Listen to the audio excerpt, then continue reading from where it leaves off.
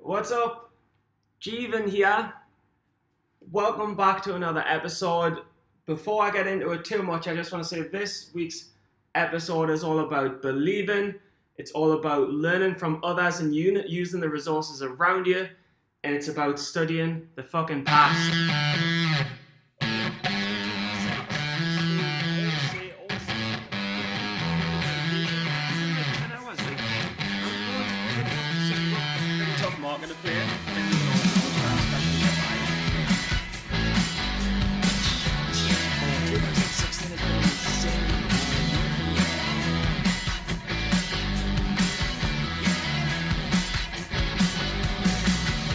Welcome to Jonk's PennyStocking, everybody. I've been profitable around 4 months now.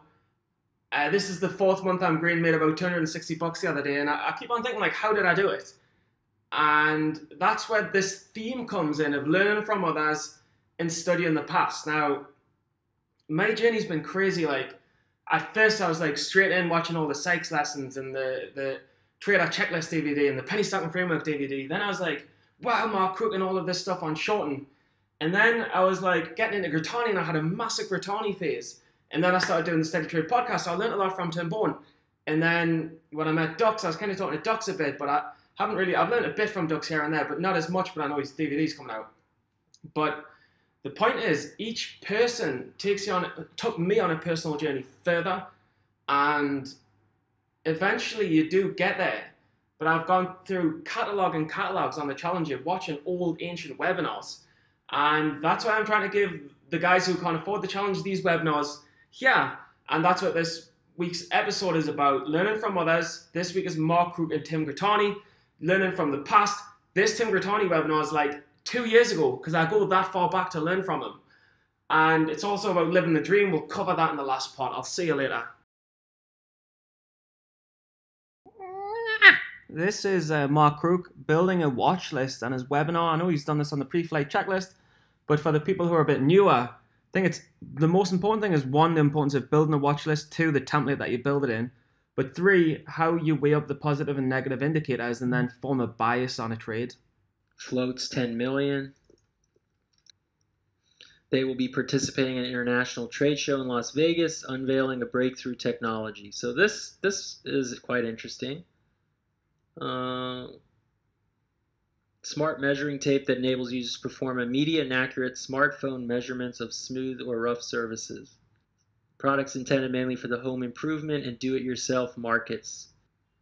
So they're obviously presenting their new software, or excuse me, their new product. Let's look at the chart here. It finished at $1. Was high as $1.26. This has a history of one-day spikes. Would not be long this stock overnight. Yes, it might catch a bid. Maybe it has a follow-up spike, but this looks like a fairly recent IPO in 2017, and it's been dead for pretty much the entire year. So we'll say spiked, what did it spike? Roughly 60% plus on news of product release at CES in Vegas. Yeah, and I don't need to go on to see what else he's going to write, because I know, but I just want to show you guys how he weighs things up. Like, what's the float? What's the ticker? But then you've also got to think, what's the 2-day chart? What's the 2-month chart? How much has it spiked? What's the 10-year chart? What is the news? What is its history of holding spikes? And you've got to take all of this into account and weigh it up positive or negatively. So for me, the Tim Gritani webinars are the highlight of the challenge. And I feel like I've learned and gathered more knowledge from the Gritani webinars than probably any other person's webinars. And you get webinars from everyone. Like Bowen, Sykes, God, Crook, and even Dux. But by far my favorite have been Tim Gritani's, and that's why I've gone back as far as the 12th of May 2005. And there's always great nuggets of information. The lessons never get old. For example, this classic mistake that a lot of short sellers make that Tim Grittani's learned not to make. I trade PTIE today. I didn't. That was kind of a miss, I guess, because it faded off big. But it was a day one. It was a spike, and I really try to stay away from those for the most part if I don't have a clear resistance level to play off of. So I guess with PTIE, the first thing I looked at was the daily chart, and I didn't really see anything on the daily that felt like I could play off of as resistance. That's where I'd be looking mainly. I guess it did spike pretty well into this area that was its lows back in September, and that's where it died. But I don't trust that enough, and there was not a lot of volume back then, so it wasn't something that I would have been able to short with any kind of confidence. And then as it went on, it just faded off all day.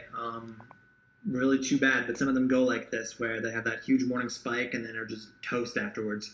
So I was definitely watching it, but I try to just stay away from day ones and avoid a lot of the headache. I mean, how many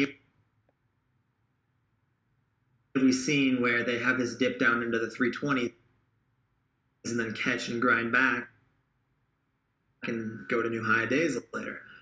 So I'm not going to play the game on whether this is one that's going to fade off all day or tomorrow. I mean, but I wouldn't really be counting on it. And I just thought it's very, very interesting how you get these mad short sellers shorting, and this stock has even got resistance. And even though it's got overhead resistance, Tim Grittani's still thinking, nah, it's day one, I'm not shorting it, I don't trust it.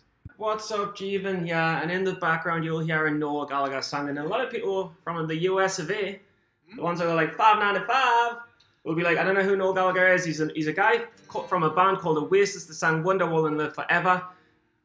Noel Gallagher, and it's funny because you'll be like, see, you draw your inspiration a lot from music. Well, I do. He was the best acoustic guitar, one of the best, greatest of the world. And now he's switched to more electronic. He's setting himself a new challenge. And I'm doing that a little bit with higher price stocks now. I'm constantly learning, constantly evolving, not resting on the laurels of thinking, oh, I'm back to back to back to back. Green months. I'm not thinking that. I'm thinking, how can I get even better? How can I get even better? How can I get even better? When I see that studying works, I find out what works best for me, and I amplify it, I do it more and more. And that's the fucking key. And eventually it comes. And I just want to say, when I first saw the Sykes side, I was like, this is bullshit. I didn't want to believe. I didn't want to dream because I didn't want to be disappointed when I failed. But something inside of us just said, you'll fucking do it. You'll do it. But I had history with poker where I was successful, so that was implanted in my head from the start. But once you start getting close to profitability, you think, shit, this could be real.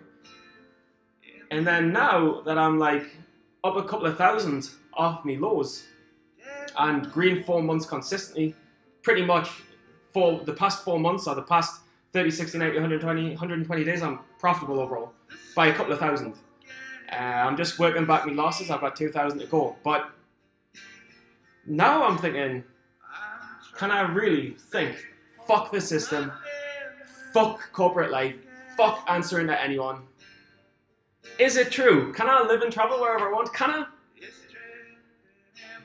Day by day, I'm being increasingly proven that you can. And I'm no exceptional, special person. Any motherfucker can do it. I'm drunk half the time.